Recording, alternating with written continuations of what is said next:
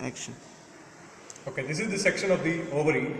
It has got cortex on the medulla. In the cortex, we are able to see the primordial follicles, small ones, and the bigger ones are primary follicles. These primary follicles will develop into secondary follicles at puberty and with every cycle. The secondary follicles will mature, one will mature and form the Graafian follicle. In the Graafian follicle, as you can see, there is one white color cell. This is the secondary oocyte. This secondary oocyte will be formed from the primary oocyte just prior to ovulation.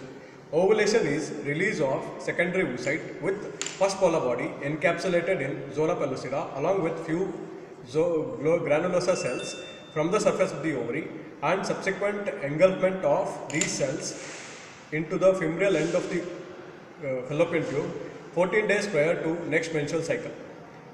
Once the secondary oocyte gets fertilized, the zygote is formed, and if it gets implanted in the uterus, the corpus luteum will be formed from the Graafian follicle cells. If it doesn't implant or if there is no pregnancy, then the corpus luteum will become corpus albicans.